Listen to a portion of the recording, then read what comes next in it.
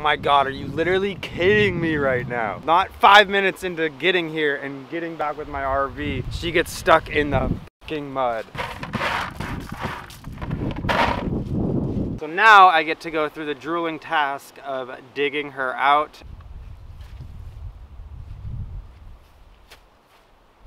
So let's do it.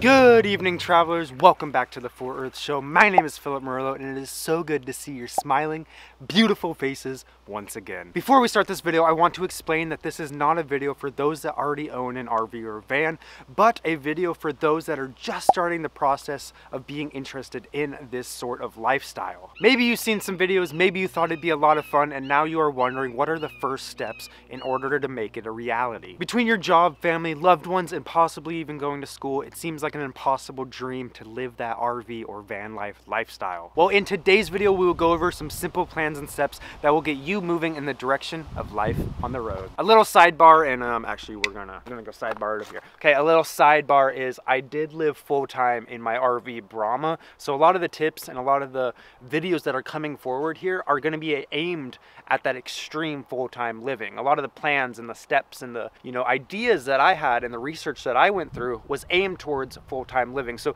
just so you know, this isn't like a weekend or like how to go camping. This is for full-time living, just so you know. All right, back to the other part over here.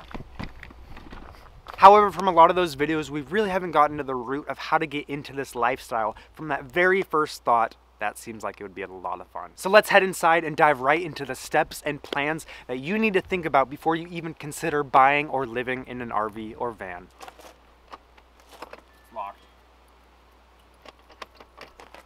Yeah, come on. All right, guys, welcome into my RV. This is where I lived for a little over a year, traveling all over America, having a blast, living full-time in it. Right now, I want to share a few steps with you that you should consider before you buy an RV, because it is a very daunting process. It's something that a lot of people just dream about doing but never get around to doing, and it's actually a lot easier than you think. It just takes a little planning and a few steps, and you are on your way to living the RV van life lifestyle. So let's get right into it. Step number one is starting from the very beginning. Right after you have that thought, that looks like a lot of fun. Step number one is have a plan and ask yourself a few of these main questions. Why do you want to live in an RV? What do you want to live in? Where and when do you want to live in it? And how long do you want to live in it for? Asking yourself these main questions allows you to understand a little bit more about the journey that you're about to take. Maybe it's just for a weekend, maybe it's full time, and this helps you understand, okay, is this something that I'm gonna really seriously consider and drop everything else out of my life and go pursue this? Or is it something that I just want to add to my life? Take a few weekend trips, go camping with friends. Asking yourself these questions really helps, and we're gonna get into some of these questions right now that you should be asking yourself before you even consider buying an RV or van.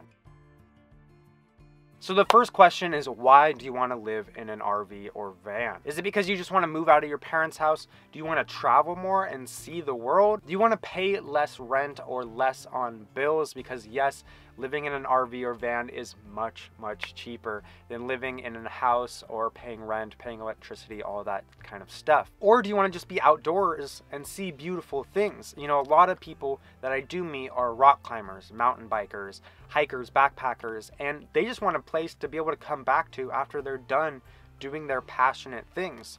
A lot of other people I've met, they just want to have an office so that they can come back to edit photos and then go back out in the world, go wherever they need to go, and have that office basically wherever they want to be. So first off, understanding why you want to live in an RV drastically helps you in the long run, because then you can start taking roads and paths directed towards your passions and your goals for living in something like this.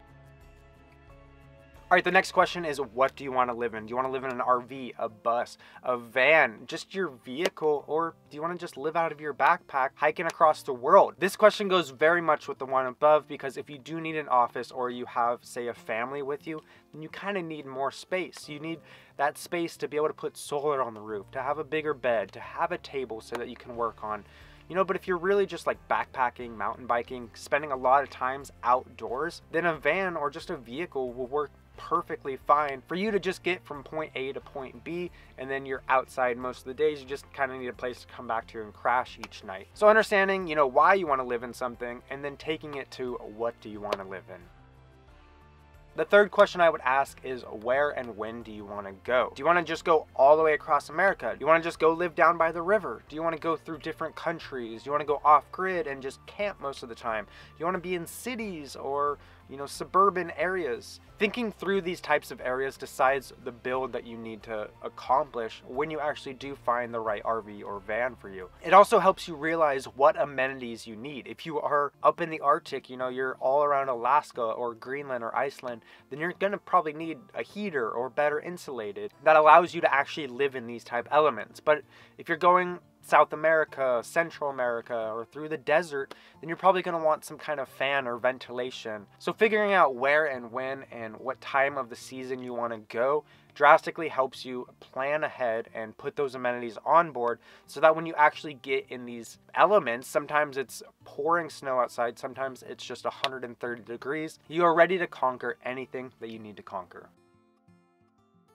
And the last thing I would suggest thinking very hard about is, how long do you want to do this for? Do you want it to be just a weekend warrior? Do you want to go for weeks and months at a time and then come back to a house or a place to stay? Or do you want this to be a full-time gig? Because this drastically helps you save money or put the amenities on board that you truly need. Now, if you are just a weekend warrior, you just want a place, say, to go to Burning Man each year, go to festivals, go down by the river, just kind of get away every few months just for a weekend or a week, then you probably don't need a really nice fridge or a ton of cooking things. You basically just need the bare minimum of what you're going to need for that weekend. And think of that closely too if you're just going to go camping for the weekend. However, if you are trying to live in it full time and you want to make this a full-time gig, then you will need the amenities that come with that. Think in your house right now. Things you probably don't even think are there, AC, heat, your refrigerator, your stove or your oven, your bathroom, your shower, or even your bed. These kind of things that you don't even think twice about. You gotta think about all that type of stuff when you move into an RV or van. Some of the things that I am so grateful for because I chose an RV over a van is my shower, my toilet, my full-size bed that is just always set up.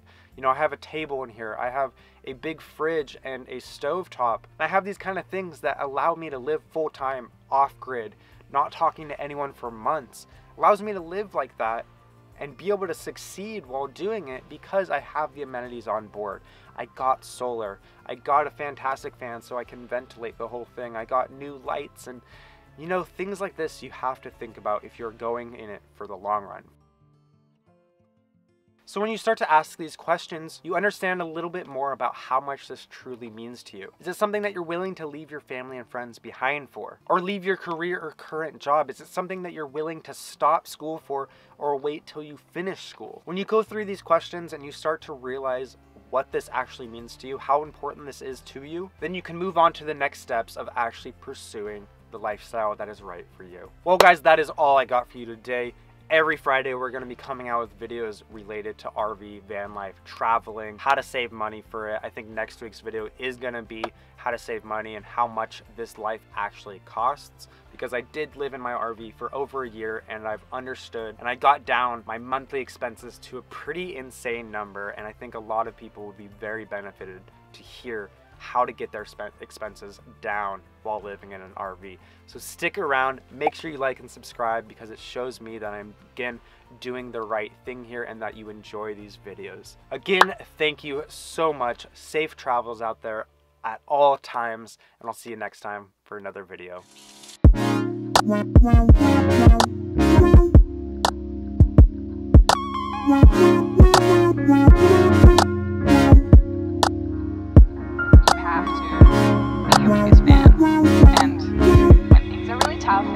And nothing's working, but there's something inside of you that says, I just have to follow that, because you don't know who you